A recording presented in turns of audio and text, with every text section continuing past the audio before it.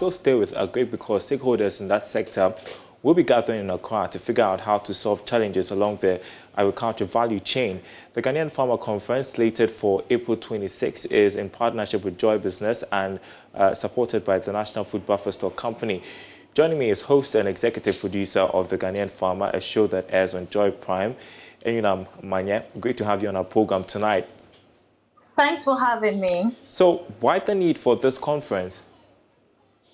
Thank you very much once again. So, you want to agree with me that for many African countries, agriculture plays a significant role in the development of the economy. And from last year till now, we've seen a lot of challenges that farmers are facing. I was just watching the news and where farmers in Nigeria were complaining about drought and how it affected their farm. In a time like this, we are also thinking about food security, how much of food we can produce when the rain patterns are becoming unpredictable. So it has become very important and necessary that we have to bring together farmers and stakeholders in the industry to discuss what do we do. You know, a lot of the farmers also need irrigation at this moment when the rain patterns cannot be predicted. But you agree with me that smallholder farmers also cannot afford these irrigations on their farm. So meeting together with the stakeholders would give us or would afford us the opportunity to find ways and means to help the smallholder farmers. So the call for the Ghanaian Farmer Conference is in the right direction because we are at a point where if care is not taken, we might find ourselves wanting. And this is the time where from Eastern, Northern, Central Africa, they are all battling it out. Even the UK is also looking for, countries that can supply them with food. So I think that a moment like this is very necessary for us to gather and discuss the developmental challenges that are confronting the agriculture sector in Ghana and the way forward. So which stakeholders in the agri sector are attending?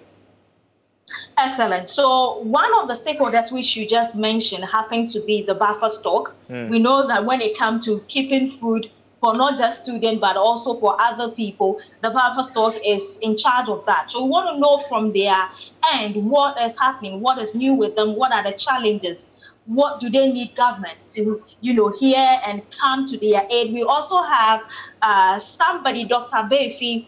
We have Dr. Befi from CSIR Crop Research Institute. You know, when it comes to one of the means for a farmer to have a good harvest has to do with, the quality of seed that they will go and plant at the end of the day. So we have Dr. Befi representing the CSIR. I don't know if you know about the Ghana Agriculture Insurance Pool. For many years, 10 years, they have been in existence, but about close to 80% of farmers, especially with the smallholder farmers, know nothing about them. So I met with the general manager recently to find out more about this institution, how they can help farmers in times like this. These are some of the things they come to cover, the claims cover, drought, pest infestation, and all that. Flood. Recently, I got a call from Koforidua, a smallholder farmer who was crying to me about how flood, destroyed his 2-acre farm. And I am sure if he knew about this company, he would have run to them to insure his company. So he would be attending.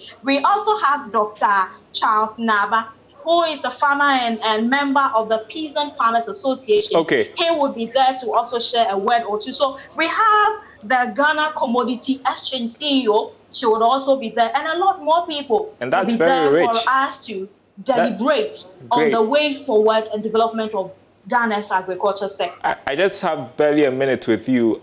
Tell us what impact you hope to make at the end of the conference. So the impact is just to ensure that this will not be just one of the conferences that bring people together to just talk, and at the end of the day, nothing happens. We hope that these stakeholders coming together with farmers would bring about a redefining movement in Ghana's agricultural space.